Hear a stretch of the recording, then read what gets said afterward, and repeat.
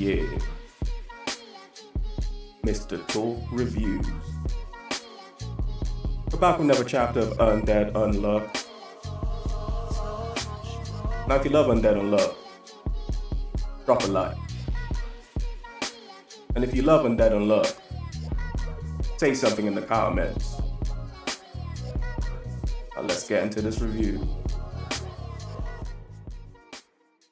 What's going on? We're back for another chapter review of Undead Unluck. I'm coming at you kind of late. That's just my bad. I've just been kind of lazy. I didn't feel well over the weekend, so just felt like just chilling on Monday, to be honest. But we're here with Tuesday doing another review. I'm trying to get 2 videos out today, so let's just get into this. We're here with chapter 226, entitled Apocalypse. And oh my god, bro, I've been calling this for a while now about Apocalypse. We'll get to it near the end of the chapter, but yeah, this is an Apocalypse chapter.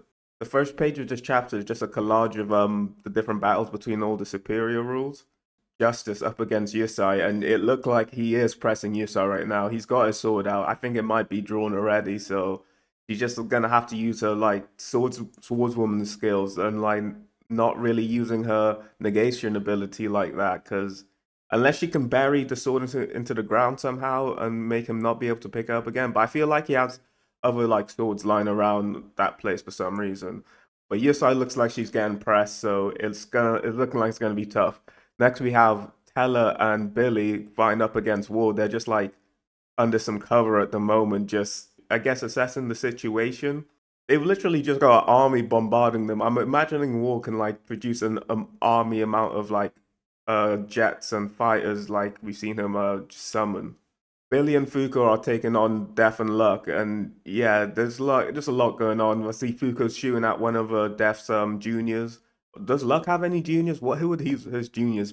Luck seems like a self-buff kind of character the way he fights, I would assume, because you want to bestow your luck onto your enemy. So I guess he's really lucky or something like that.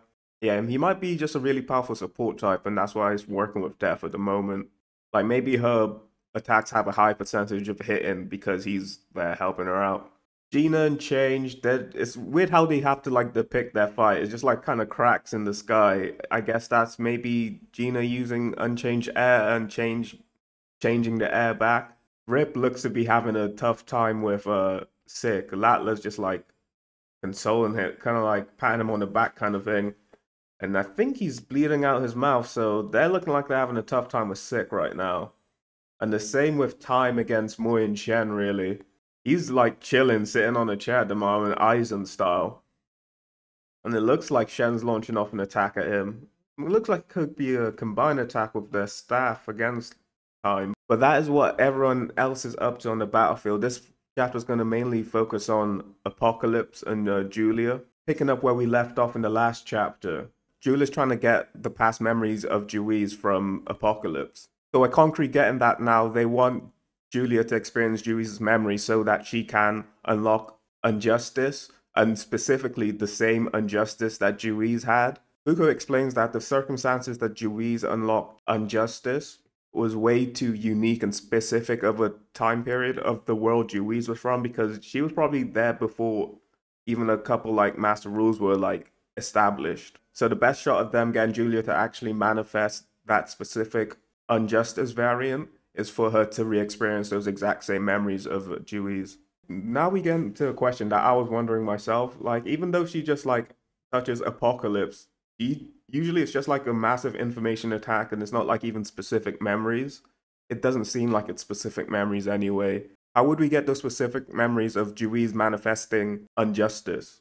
And Julia also mentions that Apocalypse doesn't have to share the information. You can touch him and don't suffer an information attack. It's an attack he can willingly impose upon you if you're touching him. But in response to all this, Fuko lets Julia know that she just has to touch Apocalypse and believe in his vision of justice, because Juiz also came to acknowledge this vision of justice that Apocalypse has. And this hints heavily to the point I've always been making, that Apocalypse acts like he doesn't fuck with everyone, but he the homie for real, bro. Like Juiz knew it, and Fuko knows it. Apocalypse just fronting right now. He is our man on the inside. But anyway, Burn comes out of nowhere, and it turns out that with this new powered up version of Apocalypse, he's able to manifest the memories that he has stored. So he's making literal copies of Uma's. Julia does says Burn seems a bit smaller, so maybe not at the full power of them, but it looks pretty tough enough. It looks strong enough if he's able to summon like more of them.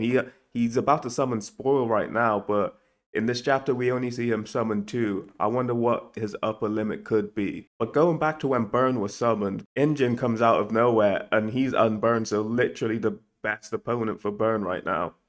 And he smacks into Burn, and Burn is still made out of like rock and stuff, so Injin's pretty strong himself. He's pretty superhuman at that, to like, because he's punching Burn and like there's like rubble falling off of him. He's like punching bare rock and breaking it. Spoil gets summoned as well, but Ishin and Top come out of nowhere and just flying kick Spoil right in the face.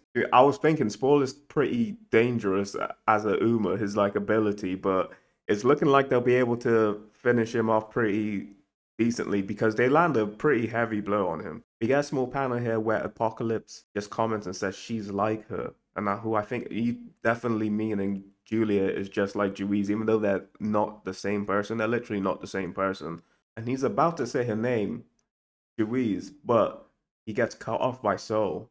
And Soul is, I guess, still kind of chilling. He doesn't seem to be too happy with Luna, but he's just going along with it as it is. It's all, he's just a part of the game. He's just going along with it. He's giving a little bit of Kizaru vibes at the moment. Soul just wants Apocalypse to kill Julia.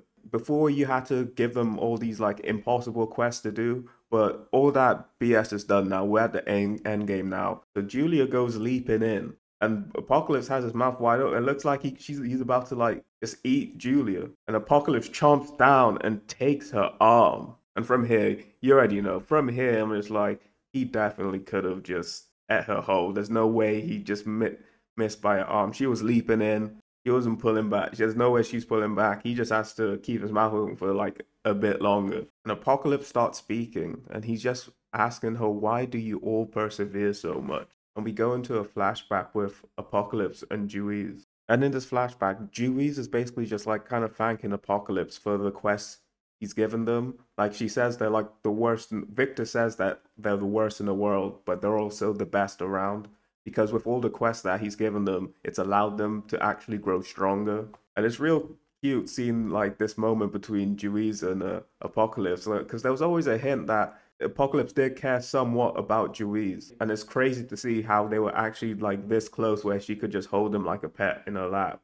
And we go back to the present and he's just bawling his eyes out right now. And Soul says he's lost control over him. So I wonder if it's that Soul's been having control over him, making him such a dick, or just in that like final moment Soul like was like controlling him a little bit. But anyway, Soul's just, he's clenching his fist. He's like, to Apocalypse. Yeah, it looks like Soul's like revoking some power from him. So Soul is actually like pretty high up on, he is the #1 like superior rule, the first rule ever made. So he's like so high on the tier list. He's revoking privileges because Apocalypse broke the rules apparently. I don't know what rules he broke specifically, just not trying to kill her, I guess. Apocalypse is gonna give Julia all the memories that she wants of Juiz specifically. Probably not gonna be a harsh information attack, but we're getting Unjustice back. So it's gonna be insane to see Julia go around the battlefield like mopping up these superior rules. It probably won't be too easy. She will have just got the ability, but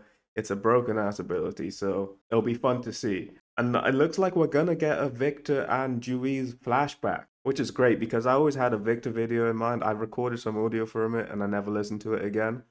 But after this flashback, I might have to dig that up and like redo that Victor video. But yeah, this is the end. That is the end of the chapter. Apocalypse gives his final reward. He says quest complete, and this is his final act as the rulebook. Like I said, I'm gonna try and do another video. So that'll be all for me. Thank you for watching. See you later.